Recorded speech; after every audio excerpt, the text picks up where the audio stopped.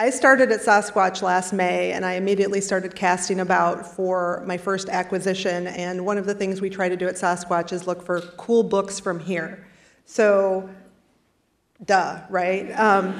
I saw an interview with Seattle Walk Report in the Seattle Review of Books with Paul Constant and the Evergrey within a week of each other, so I reached out to the creator and we set up a coffee date. As the date approached, she sent me an email that read, "This is what I look like for reference." It was a drawing of her being attacked by a crow, which many of you remember from the Instagram account. Not helpful, I thought, after I finally stopped laughing. But you can imagine my delight at meeting her in person. I found out she works at a branch of Seattle Public Library, is a lifelong Seattleite, and has even worked for a pre-press printing production company. She designed a library card, and she loves summer book bingo. In other words, she's dreamy. And she has managed to capture her spirit perfectly within her Instagram posts and her digital persona. And at Sasquatch, we wanted to capture and expand upon that same spirit, and if you flip through the book, I think you'll agree that she stuck the landing. My first acquisition at Sasquatch, she has really ruined me for future authors. But if there's anybody in the audience that has a book idea, come talk to me. She has been the most creative, speedy, together, and all-around delightful person to work with. And as you'll soon see, she's as wry and charming in real life as she is on your devices. So, as Linda said, Seattle Walk Report will take us behind the curtain with a rad presentation that's sure to include street trash and cute dogs. And then she'll talk with Paul Constant. You probably already know Paul, but he's the co-founder of the Seattle Review of Books. He has written cultural criticism and journalism for the Los Angeles Times, IO9, the Seattle Times, the New York Observer, and BuzzFeed. His comic book series, Planet of the Nerds, is now on sale in comic book shops everywhere, and I suspect Planet of the Nerds would happily sit alongside Seattle Walk Report on nerdy bookshelves everywhere. And then we'll close with a short Q&A so you can ask those burning questions and have the book signing. So without further ado, may I present Seattle Walk Report, or as all the cool kids in the know call her, Susanna Ryan.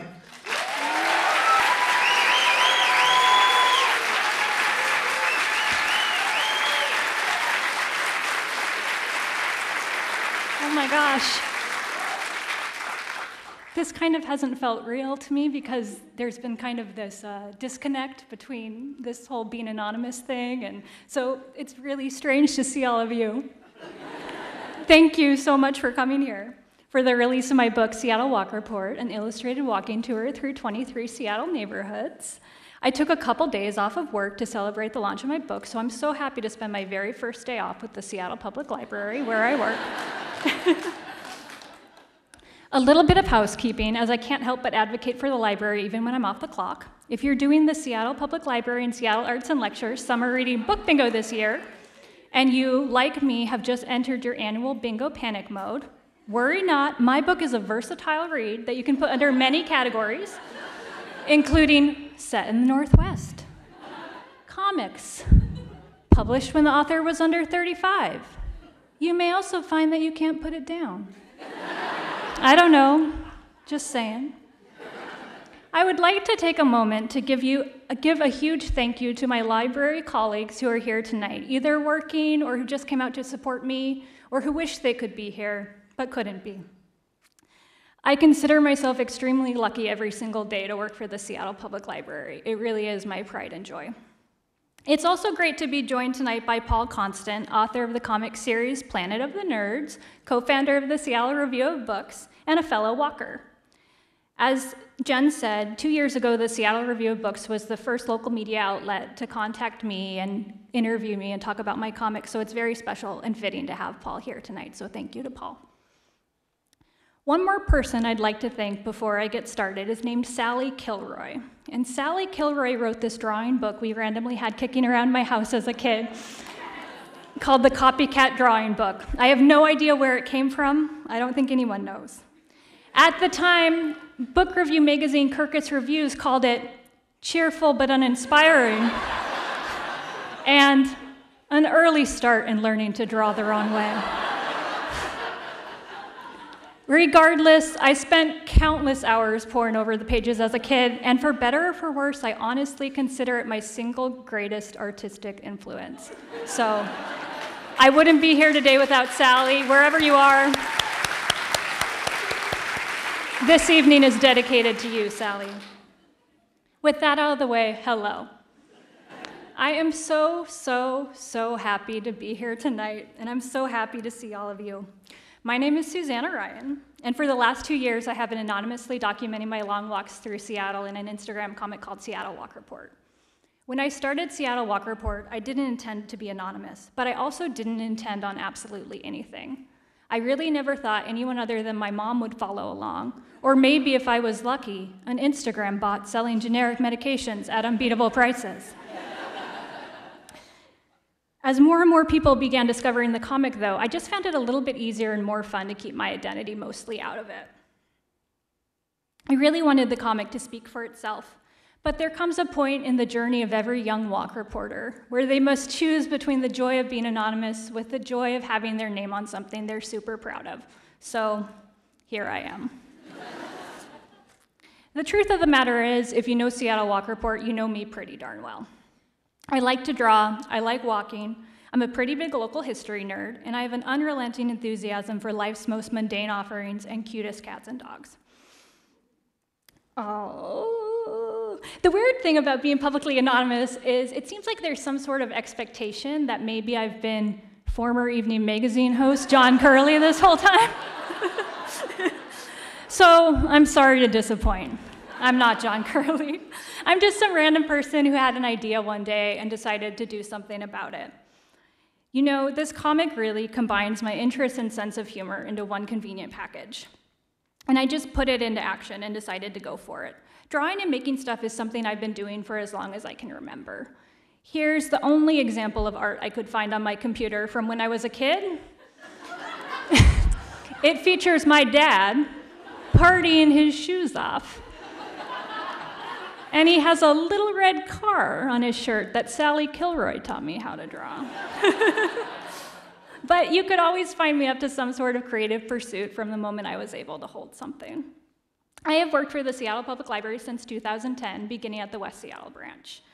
I got into working at the library as a student assistant, which is basically a special 3-year program designed for high school or college students, which basically involves shelving materials. At the time, I had just started a 2-year program at Seattle Central Community College.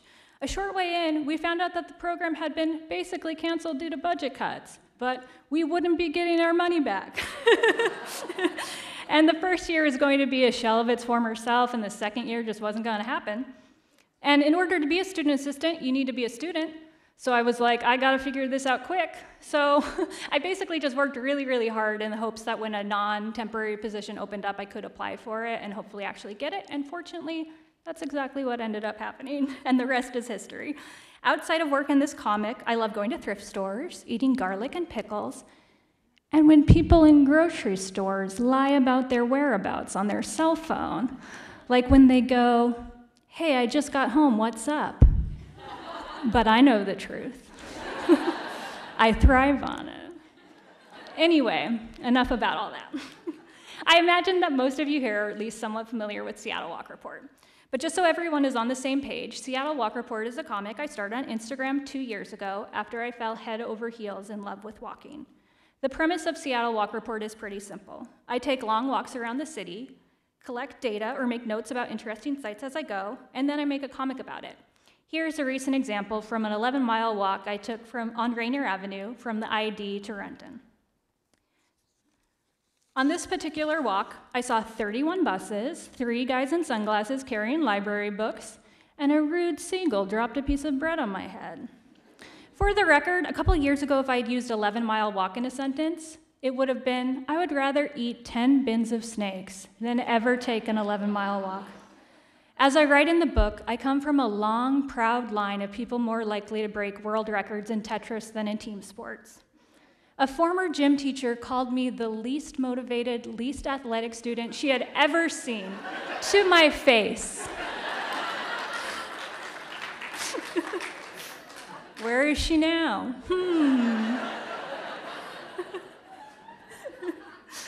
But But I never learned how to drive and therefore have never had a car, so walking or taking the bus it was, whether I liked it or not. That is, until one fateful day in 2017. On a whim one morning, this lifelong avid indoor enthusiast decided to leave her Capitol Hill apartment without a destination in mind. With a single step out the front door, something clicked instantaneously. I started seeing things even blocks away from where I started that through the day-to-day slog of just trying to get where I was going as quickly as possible, I had never taken the time to notice before. Parks, public art, pea patches, weird side streets, fun trash. It was like there was this secret world in my very backyard just waiting for me to discover. In the days, weeks, and months that followed, walking was all I wanted to do. Feats I would have thought both completely impossible and awful suddenly became real, like walking to Capitol Hill at Georgetown. I realize now that I had never just gone outside for no reason before. Without a destination in mind, with nowhere to be, no expectations, and no time restraints. Letting go of those things and being open to whatever lay before me was nothing short of life-changing. Here I was, having the time of my life in my own city on a random day off of work, and the only thing it was costing me was time. One day on a walk, I had an idea. That's what ideas look like. What if I combined my newfound love of walking with my lifelong love of drawing to make some sort of illustrated personal Seattle travel journal? I figured I'd record my route, the mileage, and whatever is memorable about the walk, whether it was a park I'd stumbled across, or a cute cat I pet, or an especially delicious muffin I ate from some random coffee shop. So I went out with a notepad in my hand and did just that. But after creating the first one, I felt something gnawing at me. Something told me that this wasn't meant to be a private travel journal after all. I realized on some level that the stories being told about Seattle didn't exactly mesh with what I was experiencing on my walks. The news articles seemed to sway between Seattle is dying for the 112th year in a row, or 30 newest poke restaurants to try this weekend. And I felt like my experiences existed in some different category that didn't seem to be part of the conversation. I guess that's why I decided to share this comic I had just intended to keep to myself. I wanted it to be out there for other people to find, even if nobody ever did, to document this Seattle hiding in plain sight. So, without any expectations whatsoever, I just went for it. This was one of the earliest installments of Seattle Walk Report on Instagram, featuring a walk around Capitol Hill. I saw 5 free couches. One person on a solo wheel almost get hit by a bus because they were blowing through an intersection while taking a selfie. Some intriguing trash, and I got to pet the world's most perfect corgi. When I first started, I didn't spend very much time on the comic at all. I would take a walk, spend maybe 15 or 20 minutes quickly drawing it up, and then chuck it on Instagram, often the same day. As I kept walking and kept making comics about it, my readership grew fairly steadily through word of mouth and I'm sure a lot of algorithms. I started putting more work and care into the comic. Here's another more recent one covering the longest walk I've ever taken, 30 miles from Seattle to Bellevue via Lake Forest Park, Kenmore, and Kirkland. I heard "on your left" 35 times on the Burke Gilman Trail. I got 8 pebbles in my shoe, and I saw a snake in Kenmore. A little less than a year into making the comic and posting it online, the new editorial director for Sasquatch Books did what the kids today call slid into my DMs. That is, she just sent me a message out of the blue one day on Instagram asking if I'd be interested in talking about maybe doing a book together. And I was at work, and I was like, ah. It was totally unexpected, and yet in some ways I kind of feel like I had been preparing for it my whole life. It feels like from that day forward, the year that followed was a whirlwind of developing, walking, drawing, writing, rewriting, editing, and eating nothing but party subs. I probably shouldn't be alive. And all of this was possible without really knowing how to draw hands. What an inspiration.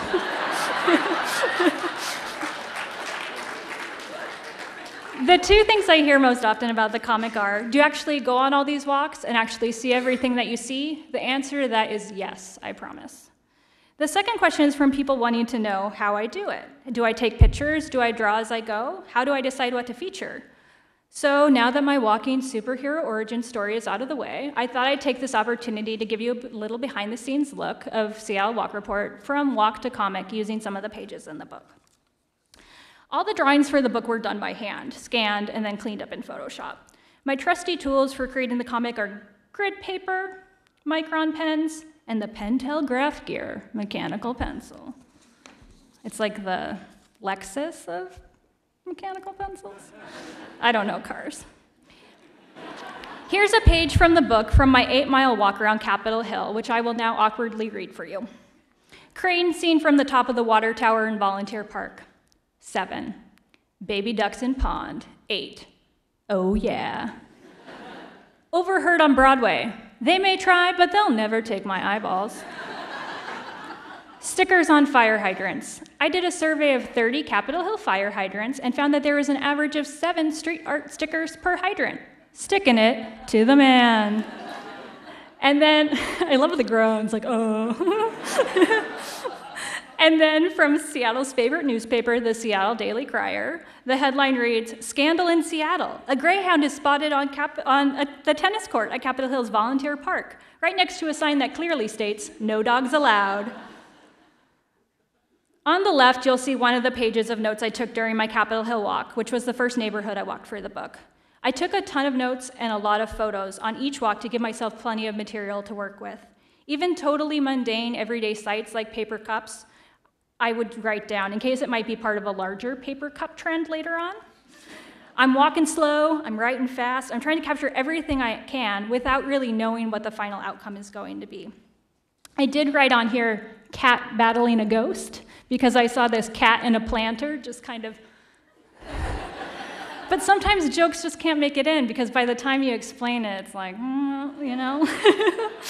It's basically just a process of gathering a bunch of material and seeing what rises to the top at the end. I did take a picture of Capitol Hill's mystery Coke machine, and then 2 days later, it was gone. I know. Rest in peace. After the walk was over, I would sit down and rewrite the best or most interesting of my findings, looking for ways I could group things together or how I could display them in an interesting way. Because I'm drawing and writing stuff I've actually seen, Seattle basically creates the content for me, score. I just record it and interpret it in my own way. I've always been interested in taking little overlooked mundane things and breathing new life into them.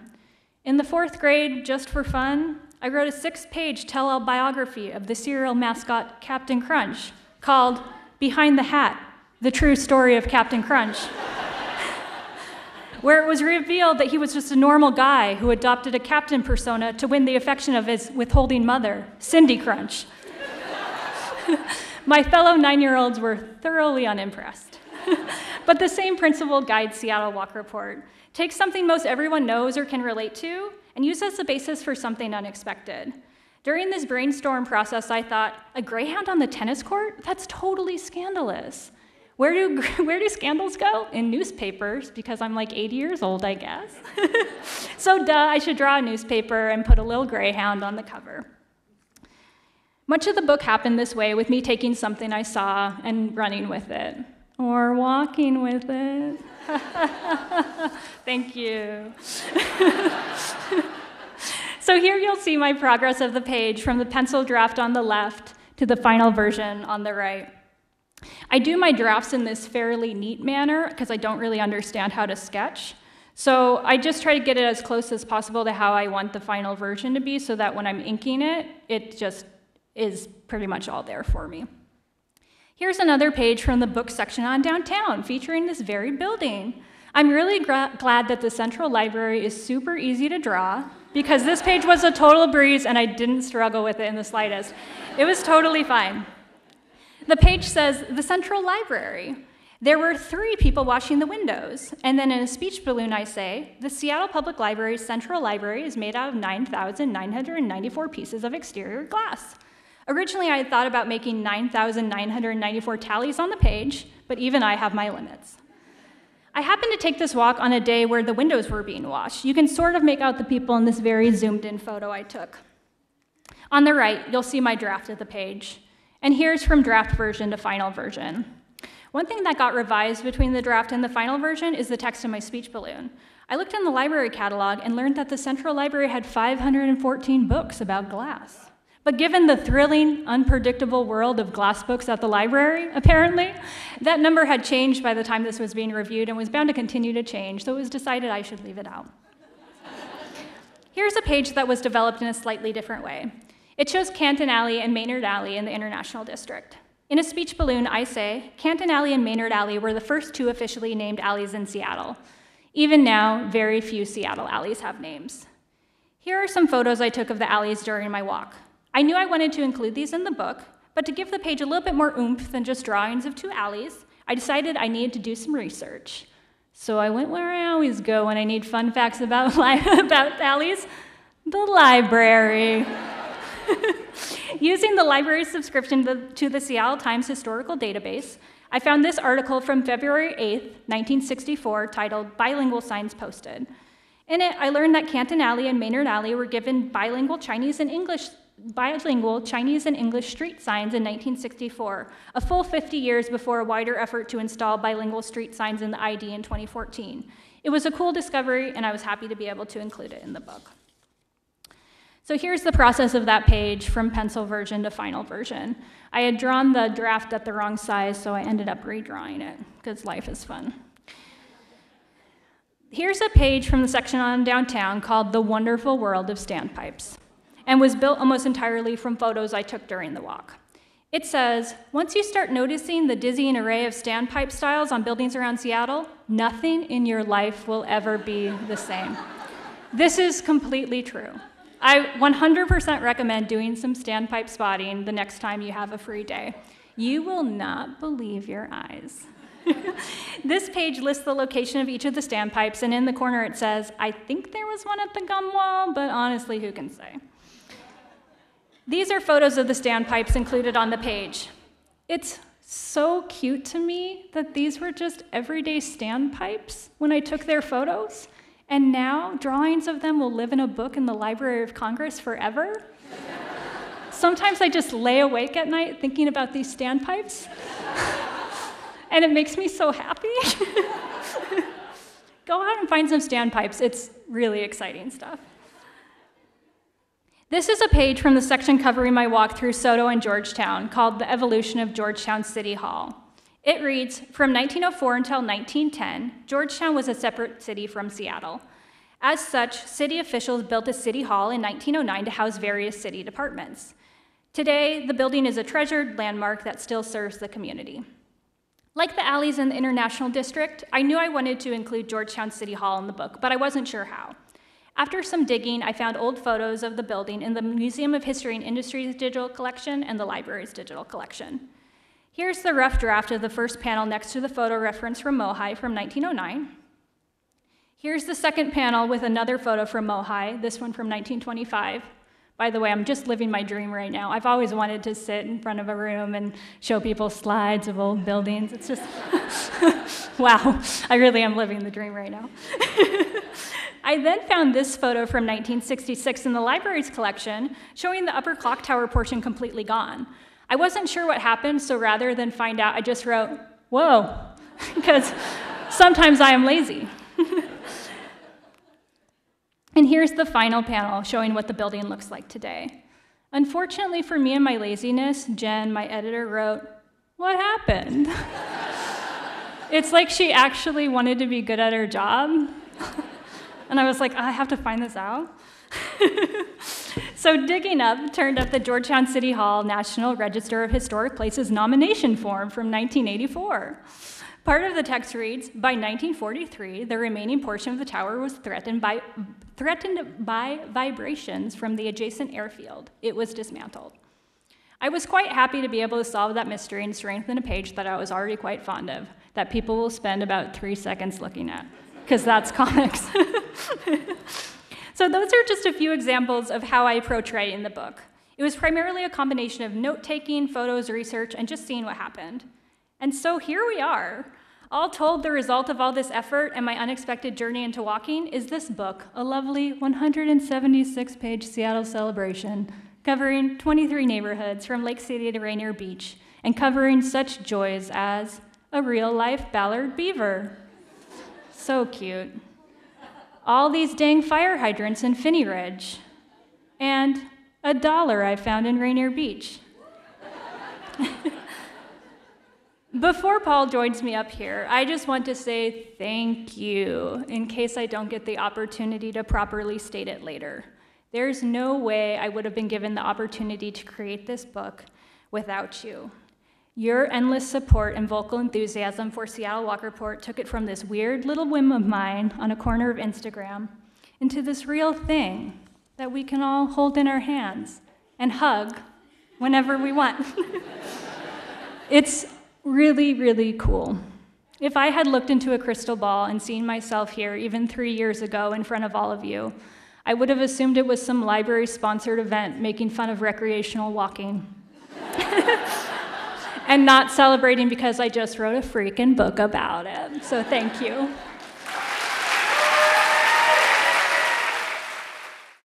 I like your socks. Oh, thanks. Thank you. That was wonderful. Thank you for that. Thank you for the book. Thank you for the comic. Thank you. Where did you find the time to do this? When did you sign for the book?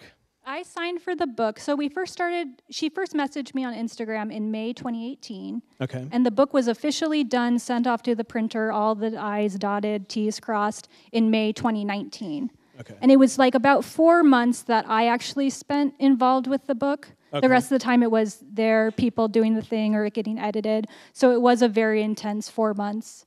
Yeah, Very and you were intense. also publishing on Instagram. Yes. Which I almost called the Instagram, which I Yes. think is So I assume you work quickly. Yeah. I think what it really is that I saw what an amazing opportunity this was and the kind of thing that I certainly never thought would happen to me. And so I didn't want to blow it by, wasting the opportunity. And so it's like they're giving me the opportunity to make the exact book that I've secretly always wanted to make my whole life. So if it means that I'm staying up till 1 a.m. every single morning over a table and I'm, getting carpal tunnel, which I did, it just felt like it was worth it because it's not forever. It's just for now, Okay. How does it feel not being anonymous anymore now that you've been not anonymous for, 19 hours or so? I think I'll have to maybe check in with me in a week or two. It kind of hasn't really hit me yet. Like, I don't know who you people are. It's just so amazing to me that all of you living your independent lives, doing your own thing came out here tonight. It really means a lot to me. So I don't know. I guess we'll see how it goes. I don't anticipate my life changing that drastically. I might get recognized in Trader Joe's or something, but that's okay. Say hi. I'll be like, hi. Aside from Sally Kilroy, did you read comics growing up? What cartoonists spoke to you a lot? I've been thinking about this a lot lately. And for some reason, when I think about what really inspired me as a kid, a lot of them are kind of things like the back of cereal boxes and catalogs and board games and little things like that, or like the cover of magazines for teenage girls, where they have like a million things on the cover and it says, wow, wow, wow, and she did what? And I think if you kind of look at Seattle Walk Report through that kind of context, you're like, oh, okay, like you kind of get where it's coming from. I did dabble in comics, mostly like picture books. Even when I was older, I just liked to read picture books. So like the Sally Kilroy thing, or like there was a book called The Big Orange Splot that I really liked. Yeah, I see one clap for The Big Orange Splot. So, I think I was kind of more influenced in things other than comics in my formative years. Okay. And did you do comics before this? I had dabbled in it. I didn't have a really good continual outlet for it. I had maybe made like one full comic one time in high school just for fun. But I was always doing things that were kind of like comics adjacent. I think I didn't consider them comics because they didn't fit in the traditional, okay, you have your panels and your speech balloons kind of thing. Like when I started Seattle Walk Report, I didn't even think about it as a comic. It just felt like something kind of other than comics. So I didn't have a ton of experience doing this sort of thing, I would say, before I started with it. So I just kind of learned as I went along. Okay. But you do call it comics. You're not like a... Yeah, I do. I do call it comics now, yeah. I've been exposed to a wide variety of things now, so I'm like, okay, this is comics. Okay. So You and I talked about this when I interviewed you for the Seattle Review of Books, but do you have a good, maybe it's changed since then, do you have a good starter walk for people who maybe want to experience Seattle and don't want to walk 30 miles off the top? You know, I've come to really recently enjoy the Chief South Trail in South Seattle. I think it's beautiful. There's never many people around. It kind of gives you a good, you know, I don't think that walking the streets is really walking the streets. Yeah, boy. I don't think the urban walk really appeals to everybody, but the Chief South Trail, I feel like, is a good way to kind of be out, but it's kind of more secluded. So I really like that. I also like just starting at Mount Baker Park, and kind of, you can walk just a short distance and either hang out on Lake Washington or go through the I-90 tunnel, pedestrian tunnel thing. So that's a nice place to start. Okay. Do you have any tips for finding good public bathrooms? Oh boy, well, the Seattle Public Library has come in handy on multiple occasions. There's always a restroom for you there. Grocery stores, sometimes you can make a sad face and they'll let you in there. It is one of the challenges of This the is whole this is a endeavor. real thing for the It's urban such hiker. a real thing, yeah. What do you usually do? I go to grocery stores. We talked once about the PCC in Fremont Yes. bathrooms being open and Best- available. best They in are the city. since they've been locked, but the code is 1776. Thank you for that. Yeah. Starbucks sometimes, Oh, yeah. things like that. But it's a real issue because like when you walk across the I-90 bridge, there's a bathroom on the other side that, like many Seattle parks, is only open for 5 months out of the year because Yeah. nobody has to pee in February. So That's it's a just real a issue. fact. So yeah, libraries, number one. Grocery stores, Starbucks are my things. But it's you'll thank us later. Yeah, great tip about that PCC. Are there any good little free libraries that you recommend? They figure pretty heavily into the book. Are there any good little free libraries? Ha ha ha ha ha, just kidding. You know, I don't have a favorite. It seems like they kind of ebb and flow a lot. There are certain ones that I really like the spirit of, like it kind of will be kind of a little ramshackle little free library. I'm always kind of suspicious. I really like the ones that are shaped like the house that they're outside of. It's so cute, but it's also like, really? So I like the ones that are a little bit scrappier, you know, they have a little bit more spirit to them. So there's one, I can't remember the exact intersection. It's on near 20th and Union in the Central District, and it's red and kind of a beige color. And they keep getting their little window broken, and they keep fixing it. And it's just like a nice little like story of perseverance, and it really inspires me whenever I see it. So way to go. Say I need to find a really adorable dog. What Seattle neighborhood is the most reliable, adorable dog source? Well, it's Green Lake for sure. You can't deny it because there's something for every kind of dog lover at Green Lake, and you can just kind of sit by a tree and see what you like, and you know, it's not weird at all. So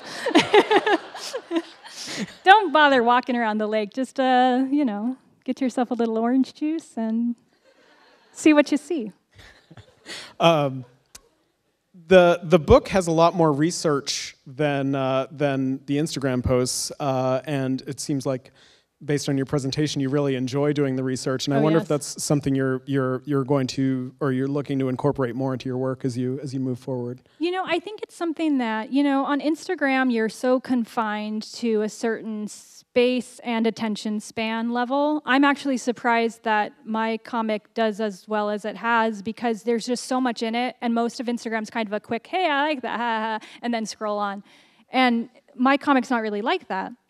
And so, but you're also limited just in the amount of space and time you have to explain things. And so when I thought about, okay, what do I want to do when I approach this book to make it kind of a sister to the Instagram, but kind of its own thing. And one of them was to incorporate a little bit more of the local history kind of stuff, which is something that I have a nerdy little passion for. So it was nice to be able to kind of give things more breathing room, and if there was something I wanted to dive into, I could do a full page about that thing, like the Georgetown City Hall building or whatever, where on Instagram I just don't think it would really work as well. I would like to find a way to incorporate more of the little local history nuggets into the Instagram comic if there's a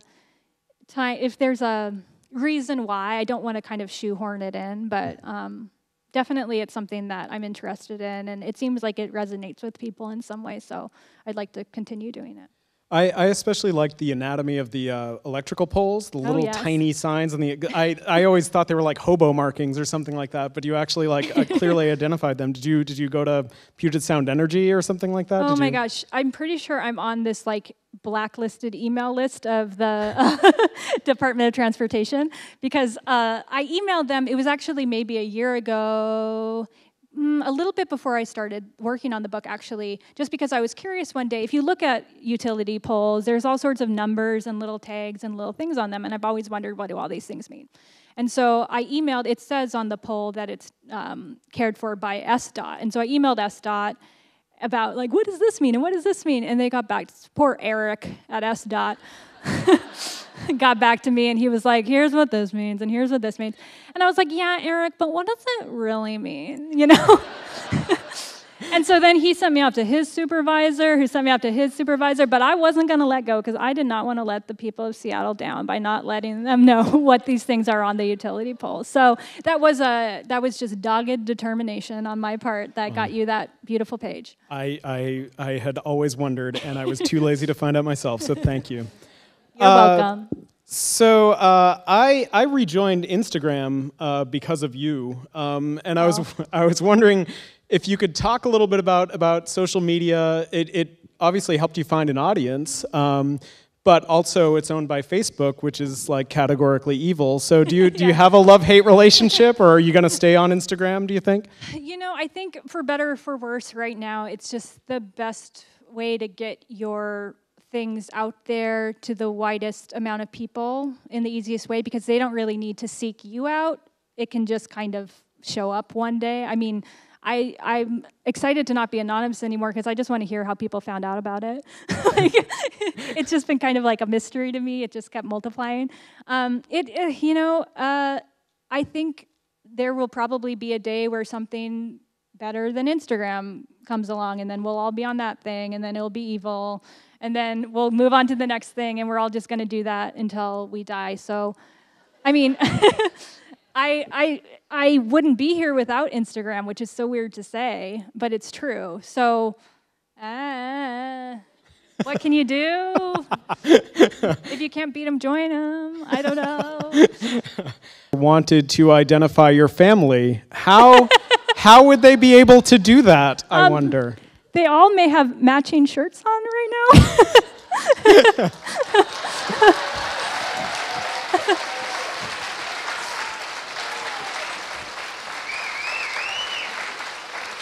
Oh, man.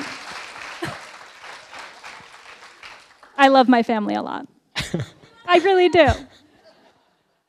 That was just so adorable. I came in early, and they were all there. Nobody else was here. It was incredible. I think the whole anonymous thing has kind of been killing them more than it's been killing me. I'm pretty sure my mom's just been exploding in every grocery store she goes into. I need to tell somebody about this, So I'm very happy for my family's sake that they can go tell everybody about it now without. Please give Mother Walk Report a chance to quell. Yeah. Love you.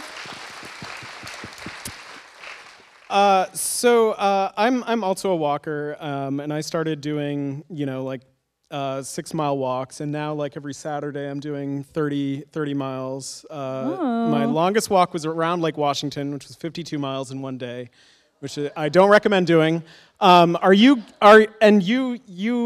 recently posted about the 30-miler across the top of the lake, which isn't quite as bad as it seems, because the trails are really good around the lake. But so are you going to become a distance queen like me, or is that? We'll see. I learned a lot about myself in that 30-mile walk.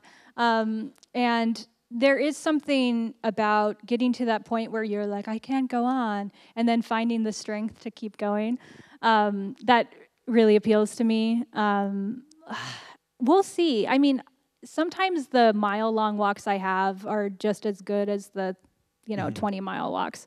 So I think I just follow my heart and follow the wind. And sometimes I set out for a really long walk, and then I end up going home after 5 minutes because I want to be doing something else.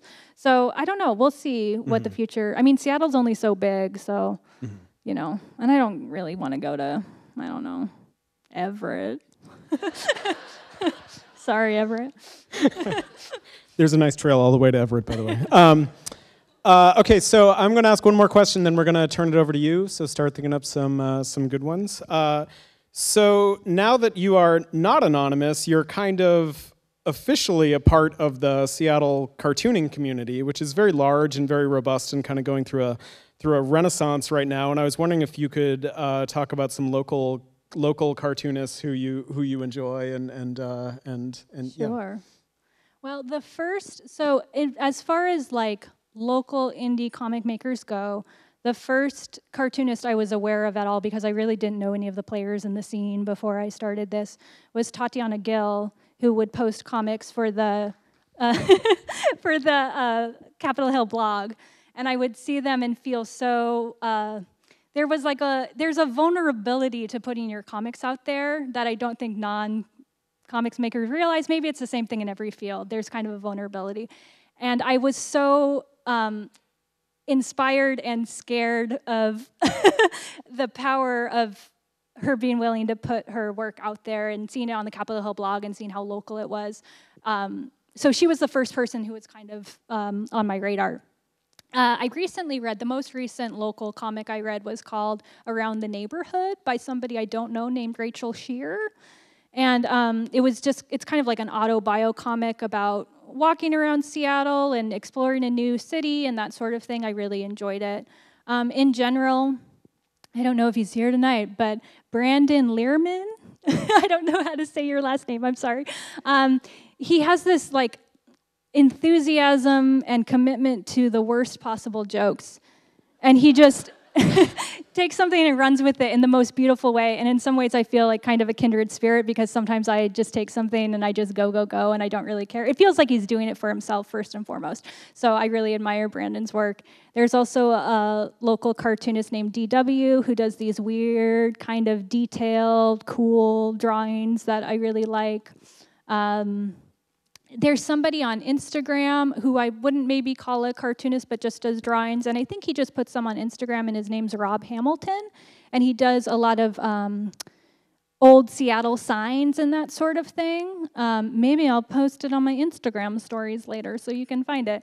I just admire kind of people who have one particular thing that they do and seem to do it really well. So those are the folks who come to mind for me. Okay. Great, thank you. What are you drawing outside Seattle Walk Report? I sure don't have a lot of time for a lot of drawing outside of Seattle Walk Report. I feel like I've kind of I found this thing that really inspires me and never feels like a drag. Even when I was working on the book and going to work and trying to balance everything, it really didn't feel like a slog. It felt like this is what I'm supposed to be doing. And so I don't really have a lot of other drawing that I do outside of Seattle Walk Report right now, and I'm okay with that. It's a nice little channel for my creativity. You're welcome. Yes. What's your favorite urban hike? Sorry. This is a very unsatisfying answer, but one of the things that prevented me from walking for a really long time was I felt like there had to be a particular way that you do it. Like I would read a walking guidebook and it would say, okay, you got to start at Lake Union and you have to go this way and then left here and right here. And I would just kind of feel overwhelmed by it and like, oh no, if I don't follow this exactly, I'm going to miss out on what I'm supposed to see. And true walking freedom, and when it really clicked for me was when I realized that these walks could start right outside my front door and take me anywhere I had the time and energy to go. So if you're so inspired by my tale here and you're like, oh, walking, I should give it a try, just kind of see what happens if you don't have a plan. Just go outside your front door and see what happens. And even blocks away from where you started, you can find some really fascinating and interesting things. If I had to urban hike, I would say that maybe going from wherever you live to Discovery Park is really nice because it's a satisfying endpoint, and that's kind of a hike in and of itself. And you can do whatever your thing is, if you like the water, if you like views, it kind of has it all. So that's a nice place, if you're wanting something specific. How do you take care of your feet? It's a good question. It's definitely taken time. So I couldn't have done a 30-mile walk 2 years ago. It would be like, okay, I'm walking 5 miles now, and oh, my feet hurt pretty bad the next day. But then you go 6 miles the next time or whatever. My secret is, I'm not sponsored, okay? But Superfeet insoles are absolutely the way to go. Now listen, okay? You'll feel, listen everybody, I'm gonna get real with you. You'll feel those drugstore insoles and you'll be like, ooh, that feels like a cushy good time. But a cushy good time is not what you want. You kind of want the weird hard plastic thing. And you'll be like, why am I spending like twice as much on these weird little hunks of plastic? But trust me that it's absolutely the way to go. I also have some other tips for foot care in the book. But, a lot of, initially when I don't really get blisters anymore because my feet are just made of stone now. But at the beginning, it was a lot of Band-Aids and I can't think of what moleskin and that sort of thing, and just kind of doing as much as I could beforehand to prevent discomfort in the areas where I knew that blisters were likely to show up. So, but now it's just, oh man, sad feet. If you're going to do more than 30 miles, you should bring another pair of shoes and switch halfway through. That's the best advice. I think that's from the mountaineers. But yes, how do you eat on the walks? It sort of depends on how long it is. I'll usually pack some snacks like bananas or protein bars or things like that, and have plenty of water with me. Sometimes it's fun to stop some restaurant or little place to get food along the way, just because it's like, oh, I'm in this neighborhood and I didn't think I'd end up here, and so what's around? So that's kind of a fun thing to do, but obviously not a requirement. Basically food and water are the main things that I pack. So I just bring a lot of it, more than I need, and then it just keeps me going for the most part, so. Oh, definitely. Would you ever repeat a walk? Sorry, I get so excited to answer. I know. Yes, definitely. I repeat walks pretty frequently. In addition to walking for fun, it's my primary mode of transportation. So like I walk to work almost every day, and it's about 3 miles. And I kind of take one of 3 paths there every day. And I mean, that's one of the fun, thrilling things about walking, is that you can walk a path and then the next day walk the exact same path and have a completely different experience. And that's not something I appreciated before I was a walker. Like, everything was garbage, and like there was nothing out there for me. So yeah, definitely repeating the walk. Even like going a year later on some walk, if there's some neighborhood I don't get to very often, and just seeing like, oh, there's a new little free library, or oh, there's a great new fence, or that sort of thing. It's, yeah. How do you get home? Do you go round trip? It's either round trip, or one thing I've been enjoying doing lately is taking the bus to a destination and then walking home. I see some like little light bulb moments in there. Because it used to be, when I would start out, it would be like, okay, I just walked from Capitol Hill to Georgetown, and now I'm in Georgetown, and I have to get home, and I have to be on the bus. If you kind of front load the misery of the bus, you can just get that part out of the way, and then you're walking towards the lovely destination of home and comfort and non-walk activities. So, but round trip is also nice, depending on where I'm walking. Umbrella or no? Oh boy. I initially was very anti-umbrella in true Seattle fashion, especially because I'm riding while I'm walking. It was kind of just a lot, and so just a big hood kind of did the trick. Lately, though, I don't know. there's something about umbrellas where it's like, oh, this thing kind of like, it keeps the rain away.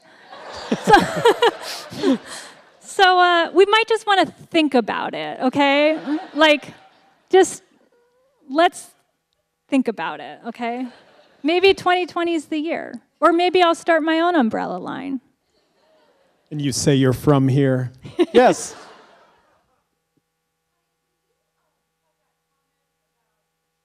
Are you intentionally not being political, or do you see yourself moving in that direction? I really like the comic kind of speaking for itself and being open to interpretation. And I think that's one of the things that has made it successful is people can kind of see what resonates with them or doesn't resonate with them and apply it to their own lives, kind of. I really don't like telling people how to feel. I mean, I can share my excitement over the cute dog. You might be scared of dogs. Like, the political stuff, there's just so much of it. And it does kind of appeal to me to just kind of be this place where I'm just living my life and enjoying my city and not sad about stuff all the time. I don't know. I don't really have a good answer. It isn't something that it's both unintentional and intentional. Like, it's just a reflection of my honest experience, and I'm just kind of speaking for myself. And your mileage may vary. Yeah. Are you a library plant? Because that is such a... The question is, what are some good library research resources That's like a available to library people? dream question. Oh my gosh. I mean, in terms of like, oh my gosh, the library has so many wonderful resources, you guys. And like, people don't even know the half of it, so get out to your library. Anyway, so the main one that I used for this was the Seattle Times Historical Database. What I really love about it is that I'll put in something. So like for the alleys in the International District, I put in Canton Alley. And then you can sort it and see what was the first time that Canton Alley was listed in the Seattle Times. And so you can see, like, I can't remember what it said, but it's just interesting to go back and see kind of the evolution of these things. And, oh, this was the first time this was mentioned, or this person was mentioned, or that sort of thing. So the Seattle Times Historical Database, sometimes it's fun just to go in there and type in, like, Fritos and see when was the first time the Seattle Times ever mentioned Fritos. Like, I sometimes do it, like, just for fun.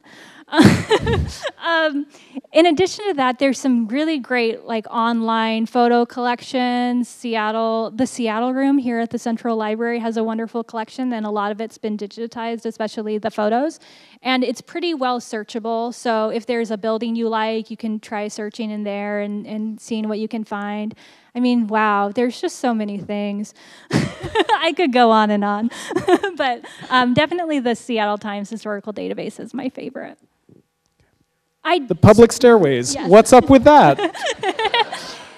You know, it's funny. I have all these things that I didn't know weren't things other places because I've never really known anything else. So, like, one of the things I have a page about in the book is, you know, those drug-free zone signs that have like this sassy line design on them? I kind of thought they were like a universal thing in every city, and then I found out it was a Seattle-specific thing. And I'm always finding out, like, oh, stairways, other cities don't have them? I guess it makes sense. My favorite stairway is by Mount Baker Park, and it's kind of along Lake Washington Boulevard. And it's this little unassuming staircase, and it's just so cute. And it's I've tried to research it, but I wasn't having much luck. I think it's from like the 1910s or 1920s. And there's just something so cute about it. And then they're building a new staircase too. So it's like the new and the old have a little bridge in Mount Baker Park, you know? Queen Anne is a fun place to go if you love stairs. There's a lot of beautiful staircases over there. I'm definitely not blasé about it. It's definitely something I didn't really think about or appreciate before I started to walk a lot. It was one of those things where I was like, have you ever really looked at a staircase before? Like, this is amazing. So I appreciate Do you walk alone, and do you listen to anything? I primarily walk alone. Sometimes I'll bring someone along, someone understanding. Like, because I know it seems like fun times out there on the street with me, but it's kind of a lot of introspection and me kind of being in my head or just kind of seeing things that nobody else really sees. And then by the time I explain it to them, they're like, I just want to go home. So, so I enjoy walking with the right sort of person, but I tend to walk alone. When I first started, one of the reasons why I got started walking was because my podcast backlog was so big that I knew that I wouldn't be able to get through it with any of the distractions in my apartment. And so I thought, I just need to leave, and I can't come back until I've gotten through my whole podcast backlog. And seriously, that's kind of how this whole thing started, was like, too many podcasts, it's 2017, you know? So, but in recent months, or maybe the last year or so, I've kind of taken out the headphones and really been open to sounds. Like the other day I heard these birds and I was like, wow, birds.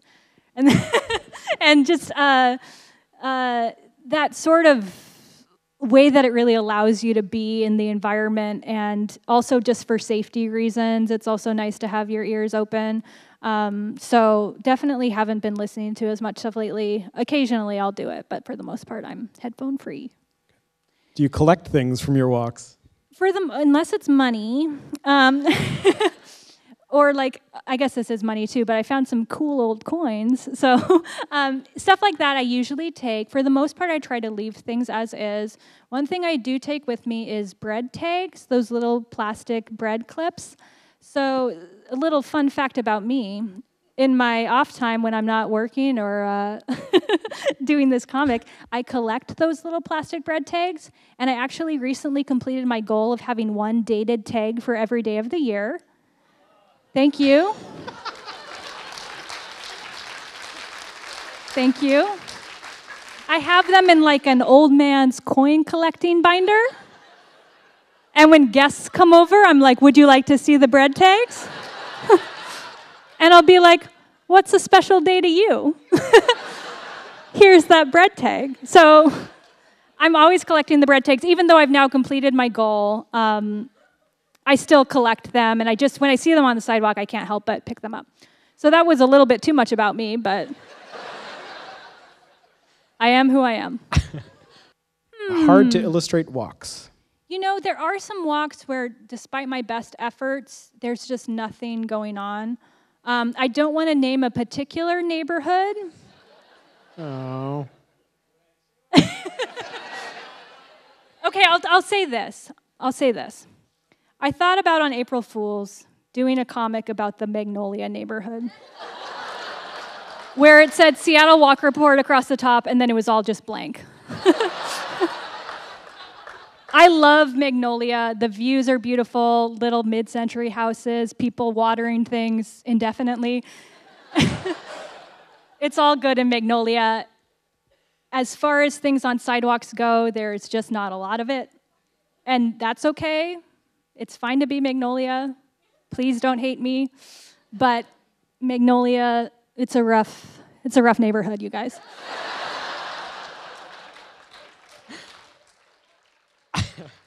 All right. Thank you all so much for coming out, and thank you so much.